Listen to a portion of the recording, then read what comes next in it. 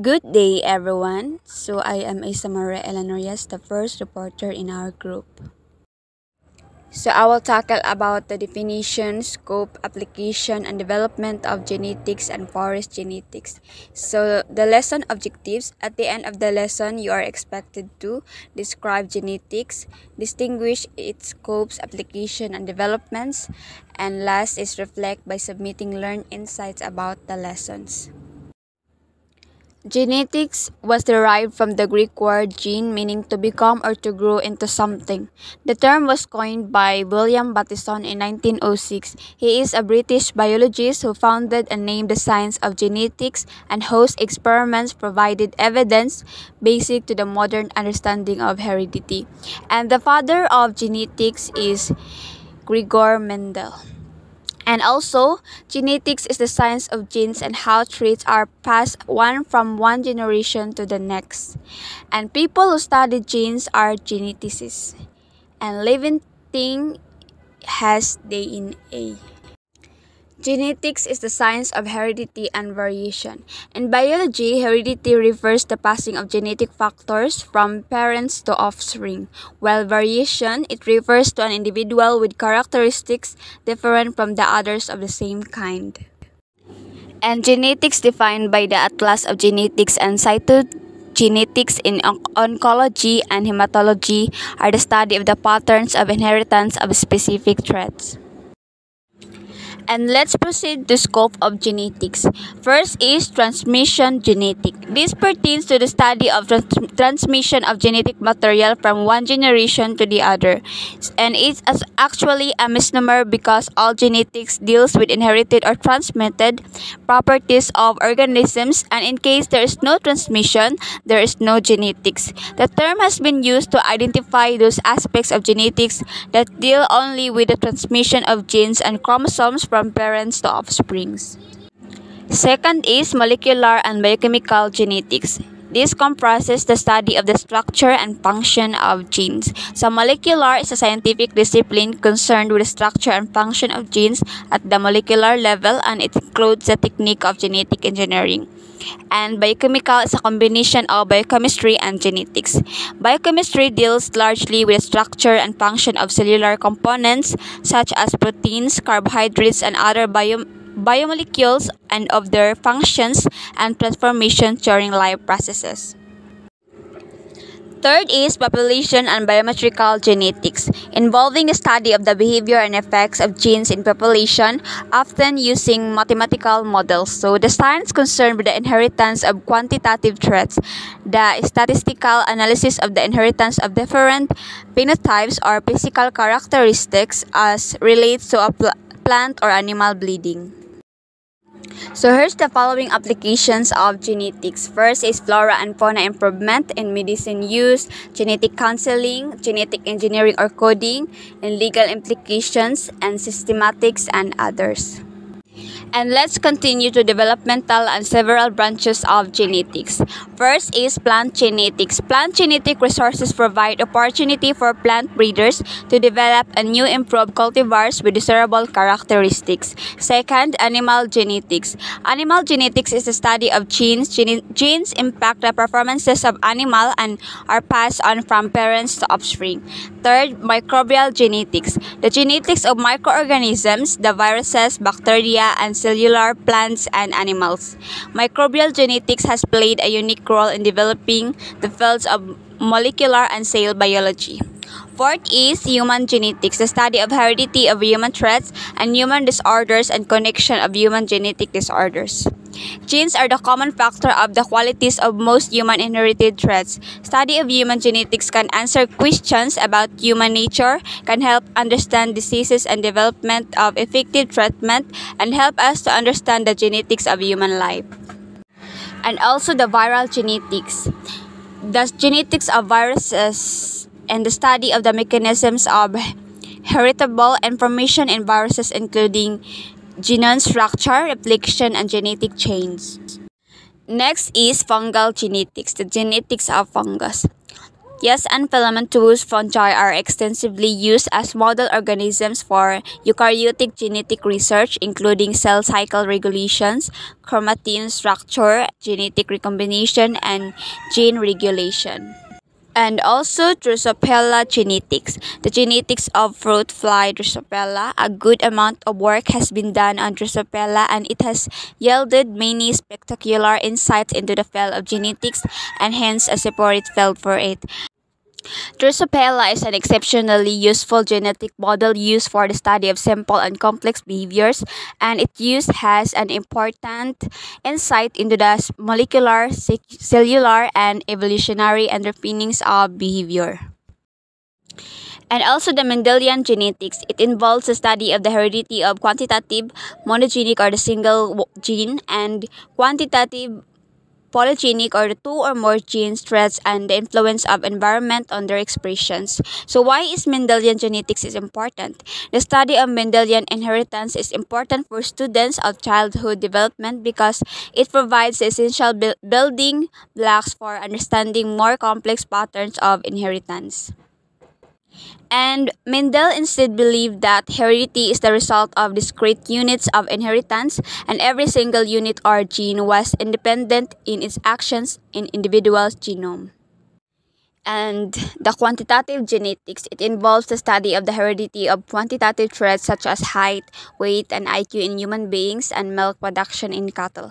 And 10, the Morganian genetics, it includes the study of recombination or crossing over in all kinds of organisms such as higher plants, animals, fungi, bacteria, and viruses. It also involves the preparation of linkage map of chromosomes.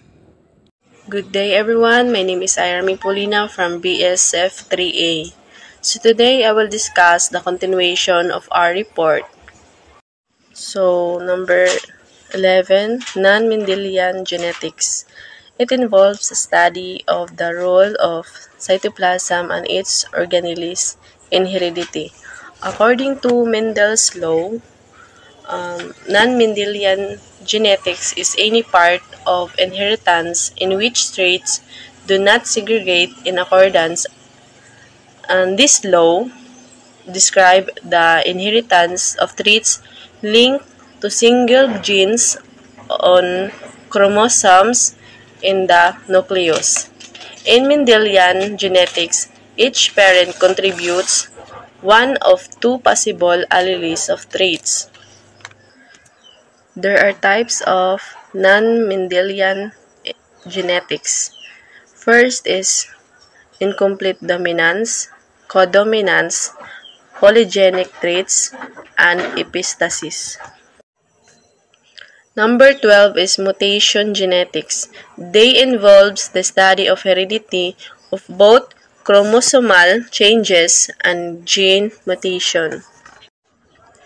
The mutation genetics is any changes in the DNA sequence of a cell.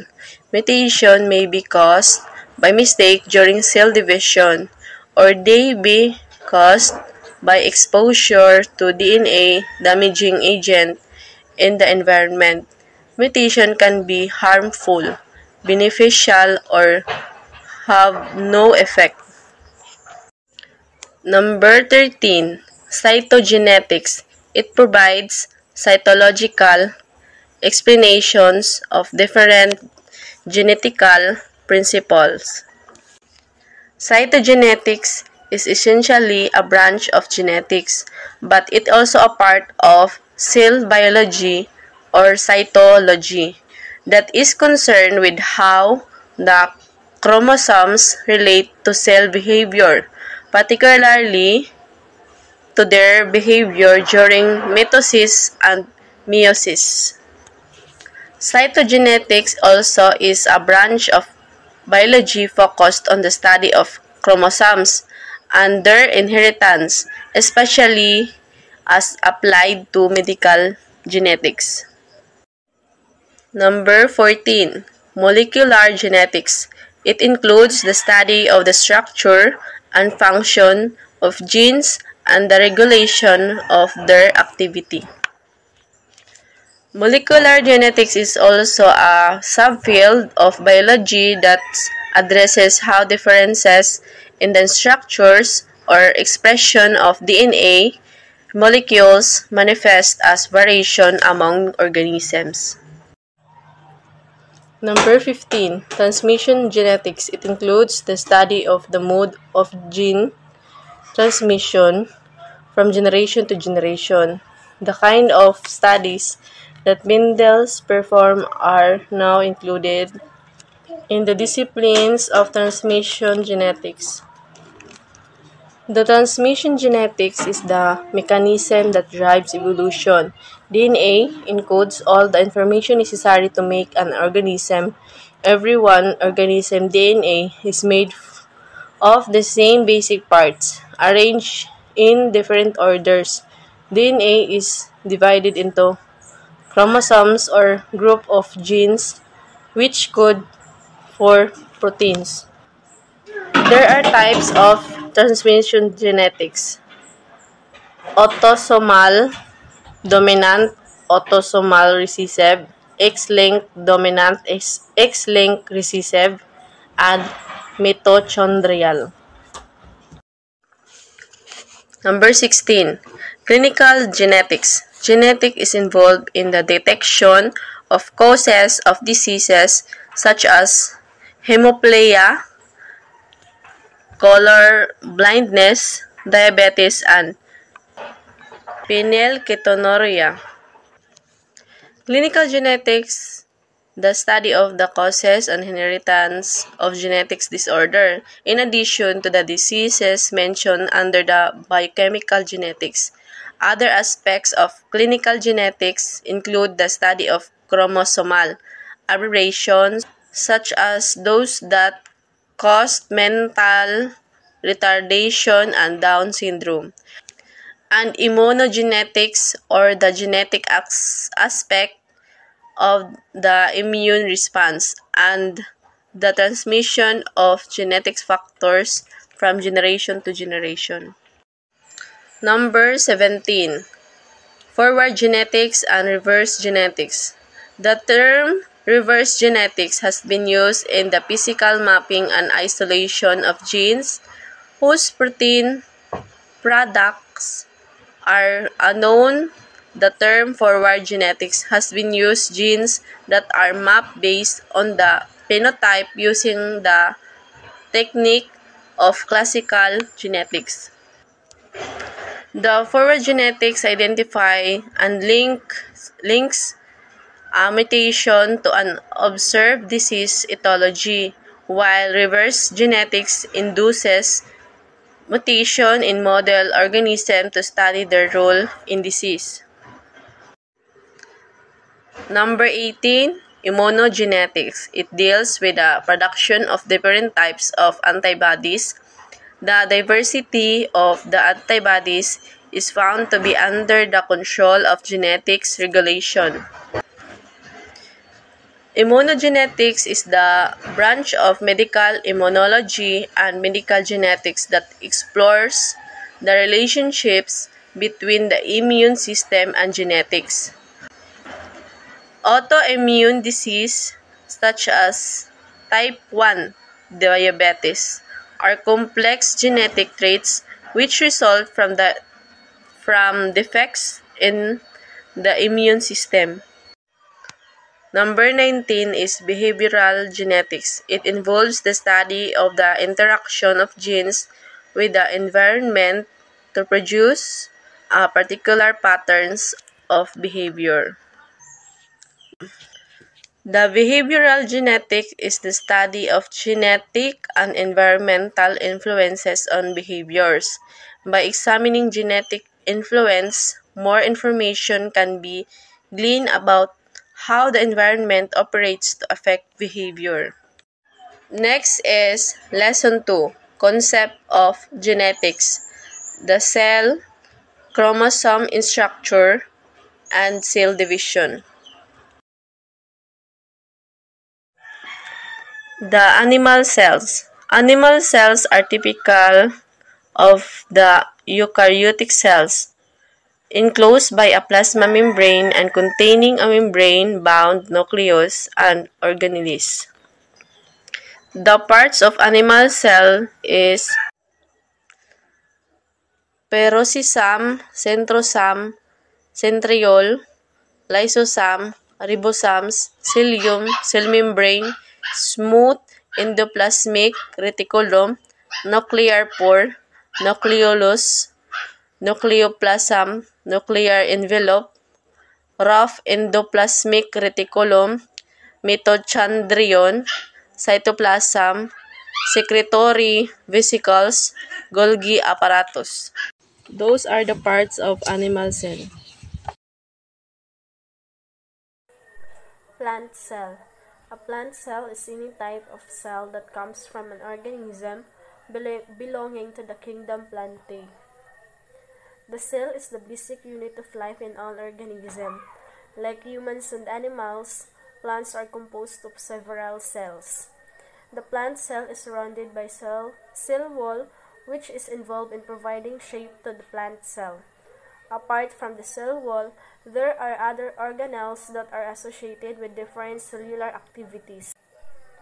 The cell is the basic unit of life in all organisms. Plant cells, like animal cells, are eukaryotic, meaning they have a membrane-bound nucleus and organelles. While plant cells have a cell wall surrounding the cell membrane, although often perceived as an inactive product serving mainly mechanical and structural purposes. The cell wall actually has a multitude of functions upon which plant life depends. So, I have here the diagram of a plant cell. Diagram of a plant cell under we also see that the parts of a plant cell. What are the parts of the plant cell? So, here are some of the main parts of a plant cell and its function. So first is the cytoplasm. Cytoplasm is a gel-like substance with a cell membrane containing water, enzymes, salts, organelles, and various organic molecules. So, cytoplasm in the plant cell aids with the suspension of organelles, support of cell internal structure, as well as helps the plant cell maintain its shape. So, ang cytoplasm is mura siya gel. Kining nasa kilid, kanang violet. Mura siya gel o pagunitan gawin nimo siya is mura siya o ma-feel nimo nga mura siya og gel. The next is nucleus. Membrane-bound structure that contains the cell hereditary information.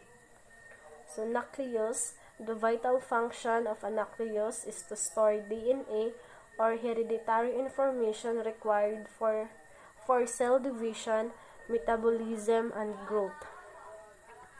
So, here is the image of nucleus. Next is the cell membrane. A thin, semi-permeable membrane that surrounds the cytoplasm of a cell, enclosing its contents. So, cell membrane. Cell membrane plays an important role in regulating the entry and exit of the specific substance within the cell. So, diri mag-agi kibali ang cell membrane diri mo ni siya ang kanang role niya is regulating the entry and exit of the specific substance with the cell. Kung kibali kung naay substance na musulod or mugawas diri siya moagi sa cell membrane. The next is the cell wall. Outer covering of the cell that protects the plant cell and gives it shape. So, cell wall, the primary function of cell wall is to be protect and provide structural support to the cell. So, mo ni siya ang nagaprotect sa cell. Mo ning naani siya sa kining gawas. Then next is the chromosomes. A thread-like structure is made of protein and a single molecule of DNA that serves to carry to genomic information from cell to cell. Chromosomes are the things that make organisms what they are. They carry all the information used to help a cell grow, thrive, and reproduce. So, ang chromosomes, makita nimo siya makita nimo ni siya sulod sa nucleus. Dayon, kini siya is muni ang chromosomes ang nagdala og kanang information para makatabang sa pag-grow ug mag-reproduce sa kanang cell. The next is ribosomes, consisting of RNA and proteins. Ribosomes are responsible for protein assembly. So, ribosomes, they are the smallest member-bound organelles, which comprises RNA and protein. They are the sites for protein synthesis, hence also referred to as the protein factories of the cell. So, ang ribosomes, muna siyang pinakagamay na organelles na makita nato sa plant cell. Dayon, dinha sad kibali dira ang factory sa protein, kibali dira gud nag-store ang protein dira sa ribosomes. Din ang ribosomes is naa siya dapit sa nucleus, makita kaning murag nay kanang green. The next is mitochondrion. This organelle generates energy for the cell. Then, mitochondrion, the main function of mitochondrion in the plant cell is to provide energy through cellular respiration. Next is the chloroplast. The sites of photosynthesis in the plant cell. They contain chlorophyll, a green pigment that absorbs energy from the sunlight. Then, ang chloroplast, it is an elongated organelle enclosed by phospholipid membrane. Chloroplast is shaped like a disc, and the stroma is the fluid within the chloroplast that comprises a cellular DNA. So, ang kining chloroplast is siya ang nag-absorb og sunlight. Siya ang nag-absorb og kanang sunlight. Then siya pod ang kanang comprises a circular DNA. Then sunod is vacuole. A membrane-bound sacs within the cytoplasm of a cell that function in several different ways. So the function of it is it stores nutrients and water on which all cell can rely for its survival. They also store the waste from the cell and prevent the cell from contamination. So, ang ihang pong function niya is siya dira pud nag-store ang nutrients and water para makasurvive pod ang kanang cell. The next is the mitosis or somatic cell division. It is a process of nuclear division in eukaryotic cell that occurs when a parent cell divides to produce the identical daughter cell. During cell division, mitosis refers specifically to the separation of the duplicated genetic material carried in the nucleus. So, in the cell biology, mitosis is a part of the cell cycle in which reflected chromosomes are separated into two new nuclei. Cell division by mitosis gives rise to genetically identical cell in which the total number of chromosomes is maintained. Therefore, mitosis is also known as equational division. So, I have here the the image of the stages of mitosis and cell division. So, the first stage is the interphase. The second is prophase. They also have inlate prophase, metaphase, anaphase, telophase, and cytokinesis. Then, first stage is the interphase. Cell grows and develops. Towards the end, DNA doubles. So, there is a interphase is present pa ang nuclear membrane, chromosomes, and nucleus. Before a dividing cell enters mitosis, it undergoes a period of growth called interphase. About 90% of a cell's time in the normal cell cycle may be spent in an interphase. So, there is a interphase is mo ni ang first stage sa mitosis. Dayon, dinhi nga part is diri sa muagi ang cells.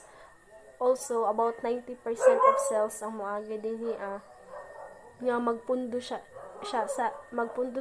dinha bago siya muadto sa next stage sa mitosis stage. So, about 90% ang cells ang magpundo sa dinhi sa interphase. The next is the prophase. Chromosomes are visible, nuclear membrane disappear, nucleus disappear. So, dinhi na sa prophase ang chromosomes, ang nuclear o nucleus is kanang mawala na sila. Ibalik kung dito sa interphase is present pa na sila, pag abot sa prophase is nawala na sila. Then during prophase, the chromosomes which has been twin and thread-like in interphase begin to condense or thicken, and the cell becomes spheroid, while the cytoplasm becomes more refractile and viscous and pale. So morning kuan nga mawala na ang chromosomes, ang nucleus ug ang nuclear, mawala sila. So next is the metaphase. Chromosomes line up across center. Spindle fiber attached to center of each chromosomes. So during metaphase, the chromosomes are shortest and thickest. Their centromeres of the sister chromatids occupy the plane of the equator, forming a metaphase plate. So sa diri nga stage is ang chromosomes niya is sa prophase di ay waday nawala ang chromosomes kundi na visible lang siya. Then pag abot diri sa metaphase is ang chromosomes line up across the center. So nibalik na pud siya, wa na siya na visible kundi naglinya na pud siya tunga sa cell, or another term ana is kanang equator. Pwede siya matawag equator kanang tunga sa cell, or equator of the cell. Spindle fiber attached to center of each chromosomes. So mao na ang sa metaphase, naglinya ang mga chromosomes sa equator sa cell. The next is anaphase. Chromosomes split. Each half is pulled to opposite side of a cell. So, in anaphase, the paired chromosomes or the sister chromatids separate and begin moving to opposite ends of the cell. Spindle fibers not connected to chromatids lighten and elongate the cell. At the end of anaphase, each pole contains a complete compilation of chromosomes. So, diri sa anaphase is, ang iyang chromosomes is kanang nag-split na sila, kanang wala na sila nagkadikit-dikit ba, na sila sa both side sa cell, na sila sa both side, opposite, kilid by kilid na sila, pero kanang line up gihapon sila. Kay balik kung na diri sa picture is orange to orange, nag-inatubang ay gihapon sila, pero na sila sabay kilid sa cell. The next is the telophase. Chromosomes cluster in the center of each new cell. Nuclear membrane begins to form, cells begin to separate.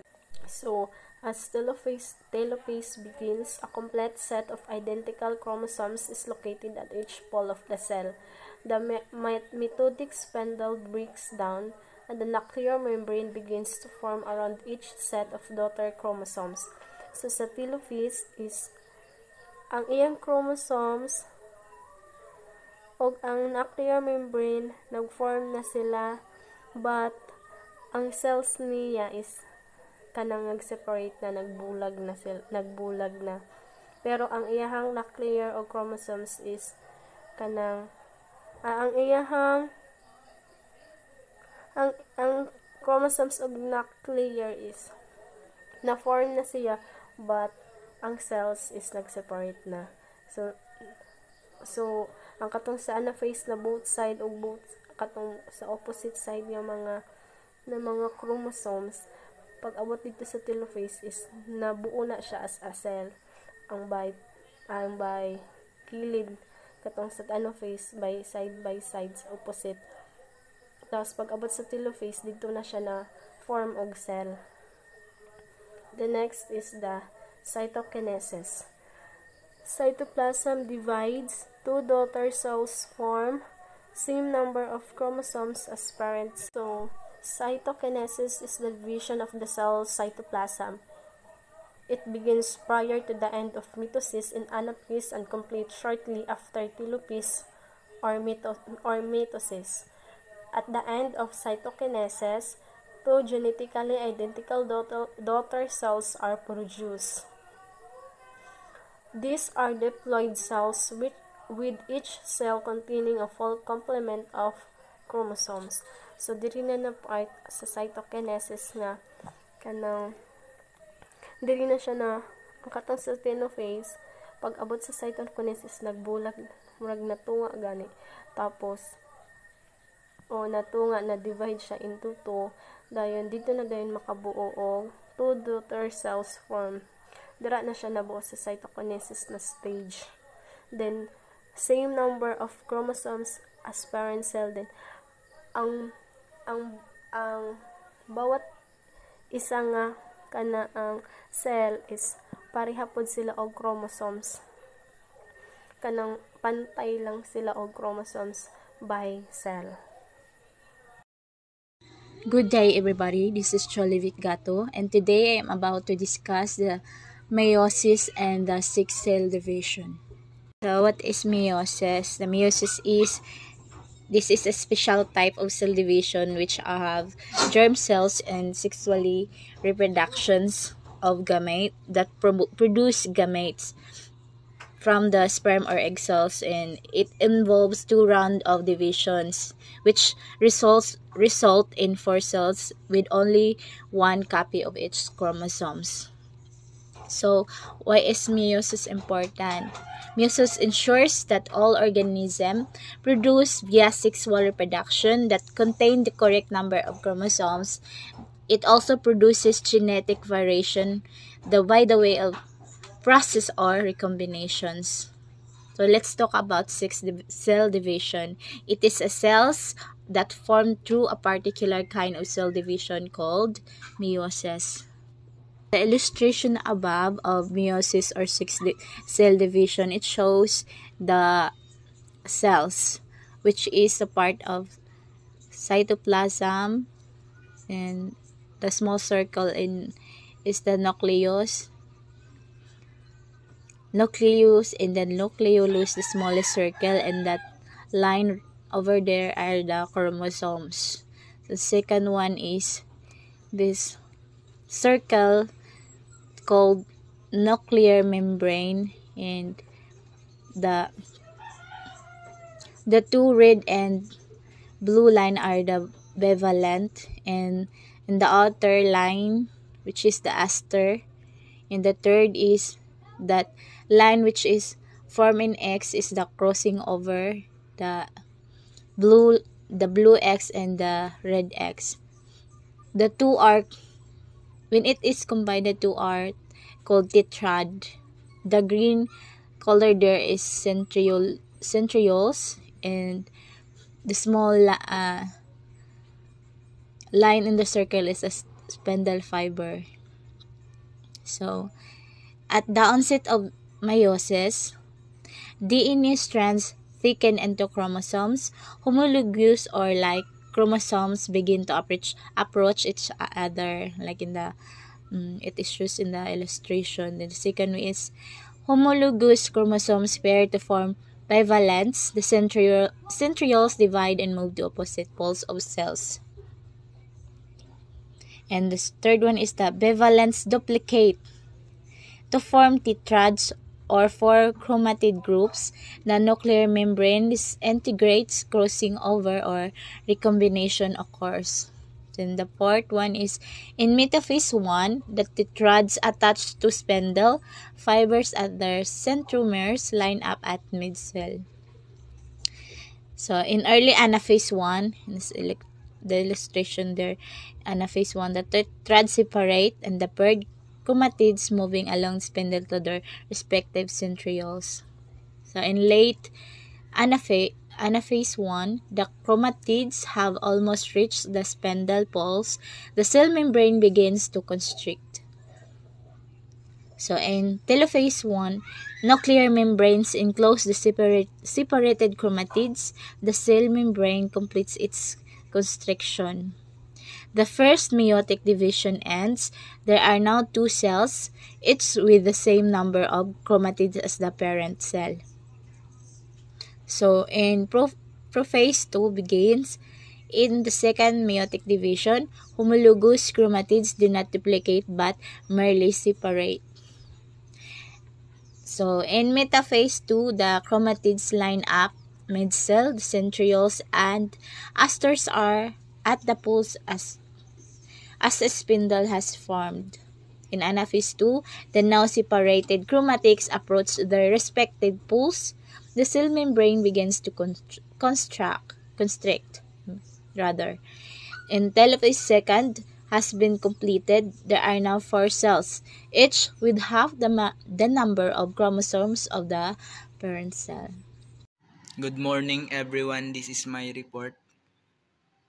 reporter John Markyle L. Ipili. So, DNA packaging into chromatin and chromosomes. Certain proteins compact chromosomal DNA into the microscopic space of eukaryotic nucleus.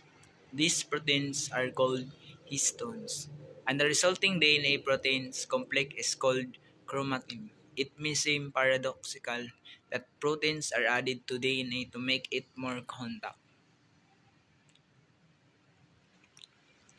So number one, at the simplest level, chromatin is a double-stranded helical structure of DNA.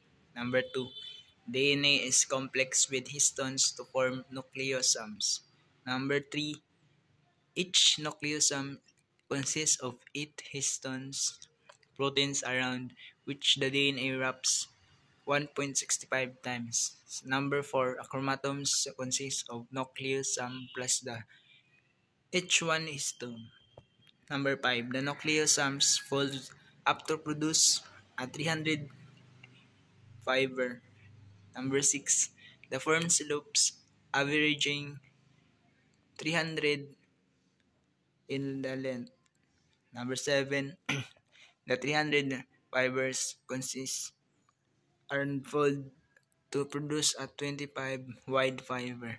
Number 8, tight calling of the 250 fiber products, the chromatin of chromosomes. So this is the picture that we already see, the DNA helix, and this is the chromosomes.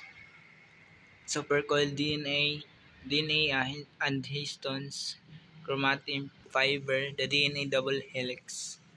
So number one is the DNA is wrapped around the special proteins, molecules called histones. Number two, the combined loop of DNA and protein is called as nucleosome. Number three, the nucleosomes are packaged into a thread which is sometimes described as beads on a string. Number 4, the end result is a fiber known as chromatin. So this is the process of the DNA packaging. So mitosis versus meiosis, this is their difference, and the mitosis is composed of a division and reproduction of most body cells. It starts with one diploid cell and result in two daughter cells. Tetrads cross around over in a prophase one results with some number of chromosomes as parent cell. So in meiosis, it composed of division and reproduction of sex cells. Starts with diploid cell and result in four haploid cells. Produce gametes. Cells produced are not identical. Two rounds to produce daughter cells. So homologous pairs in prophase 1. So this is their same similarities. Cell division and reproduction. They are both cell division and reproduction. They're both also asexual. Starts with one parent cell. DNA replication. And that's all. Thank you for listening.